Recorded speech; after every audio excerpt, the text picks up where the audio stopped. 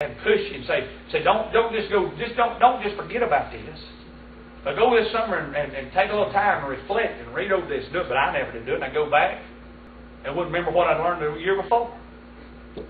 I had a teacher in junior high, and he said, "Son, you need to learn your multiplication tables." I said, "Yeah, I need to, and I'm working on that.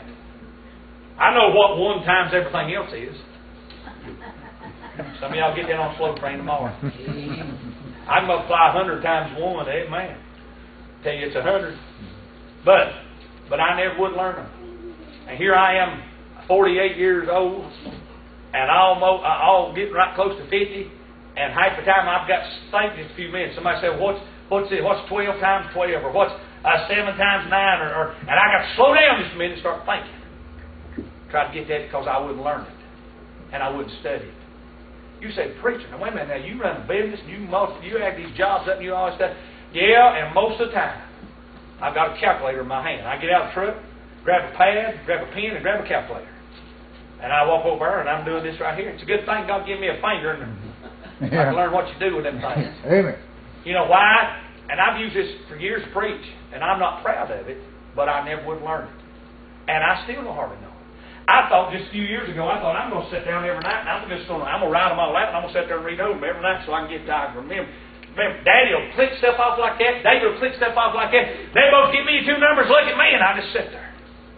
Because I wouldn't study it and I wouldn't learn it. Now, that applies to us spiritually speaking. Yeah. There's so many things in there in that book that God wants us to study and wants us to learn, but we won't do it. Right. Amen. Preacher, some of you are doing all right. There's so much in that book that God wishes that we'd learn and wishes that we'd study it and wishes we'd find it out and see what His Word says about things, but we won't do it. We won't take the time to study. We won't take the time to bury our head in that book and say, "God, show me what you want me to see and what you want me to know about this," and we won't study it. So once a year, and God lets young go back to school, and so the preacher get up and preach on the young go back to school and remind us to go back to the Word of God. Amen. Amen. Not only should we go back to the Lord, we should go back to the Bible, but we say right fast, we need to, some folks need to go back to church. Amen. Amen. Yeah. I'll do like Daddy. See, Daddy got 2 fingers. Yeah. Amen. Amen. Yeah. Go back to church. I was talking to somebody called me this evening.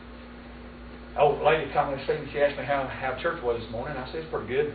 And how many do you have? And I told her, and she said, "Boy," I said, "I really thought as many folks had promised me they'd be here this morning. I thought we'd have about 60. I'm sure, there wasn't no doubt in my mind we'd have 60 this morning."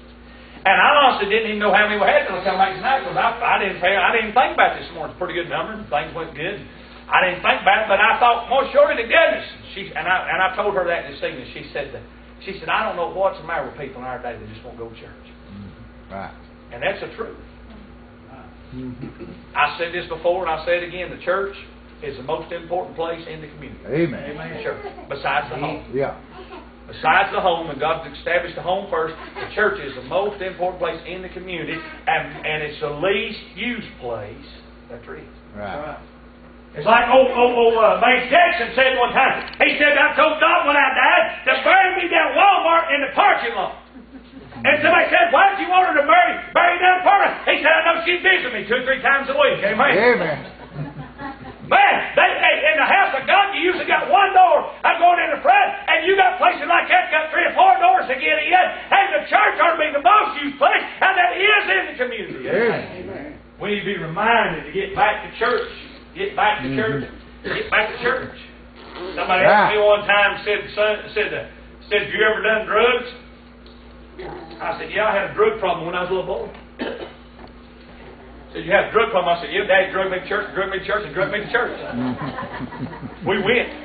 Bless God, we went. Yeah. We went sometimes when we wasn't even having church, I think. We just went. Do you know what that is? It instilled in me a desire to be in the house of God, a Sunday morning, Sunday night, a Wednesday night, revival night, singing night. It don't matter if I'm a preacher or ain't preaching. I'm going to be in the house of God somewhere. Amen. Amen. I was down at the beach the other week, and we went to church, and we come out, and Karen said, "Boy, that wasn't much, was it?" I didn't say that. I was kind of kept it to myself. Heard a little bit. They's going on about they read out the right Bible, and they didn't sing the right kind of songs, and they supposed to do that. But I said the thing was we went to church. We went for the right reason. Amen. You got to get some folks need to be reminded to get back to church. And let me say real fast, we need to get back to pray. Amen. Yeah. Somebody, I said this 10 times tonight. Somebody called me today and said, "Preacher, I'm praying for you." I said, "Boy, I appreciate that, and don't quit." Yeah. We need some folks that just fall on their knees and beg God to move like he used to move. Yeah. Amen. He's not changed. He's got as much power as he ever had. He'll touch his young'uns and help them as much as if we'll just pray and seek His face. Amen. That's the reason I'm pushing this praise so hard. Mm-hmm. Somebody said to me today, said, "Well, you're trying to push your religion on some people." I said, "No, I ain't. They're at the ball game. We're getting ready to pray. Tell them not to bow their head. Tell them not to pray. They don't have to pray. Amen. But don't give them right. Tell me not to pray." Right. Amen.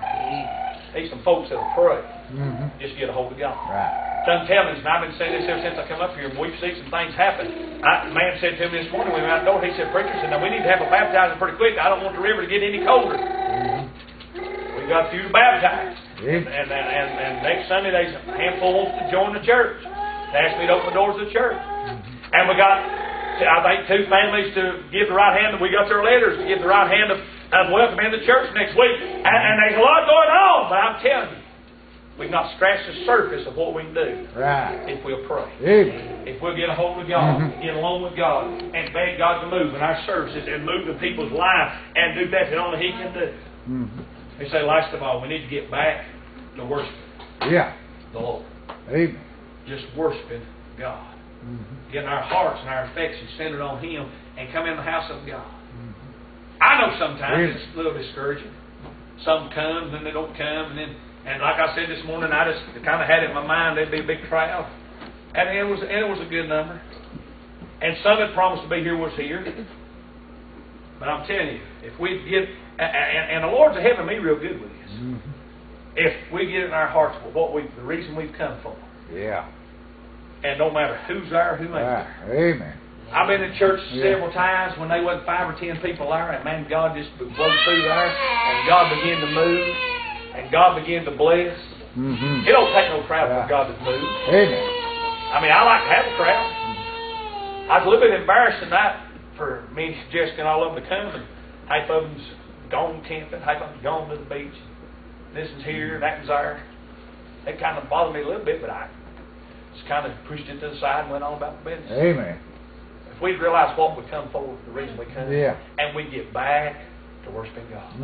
I've seen them run the aisles. I've seen them jump the pews in here. I've seen them jump about that high and scream. Hey, I've seen Grandma Carver shout till her hair come plumb down, come off that bun, and fall right down, and it just be slung around everywhere. Amen. I'd like to see Kitty's hair fly out like that. Amen. I like to see. I like to see somebody's. Yeah. I'm telling you, everybody but Ken Brewer. It's hard to do. But I'm telling you, we need to get back to worshiping God.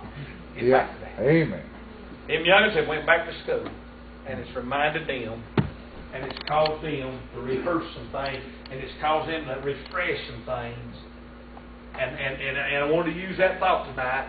At least once a year, we're to have a reminding, a refreshing, a rehearsing of these things that we know that we need to be back to, and we need to have in our life every day. And if we'll get back to them, His Son tells us what God will do in our hearts and in our lives. Let's stand tonight. Here's about our Heavenly Father, I love you. I thank you for letting us be in your house. Thank you, Lord, for each one of you. I pray you'd use this to encourage us and speak to us.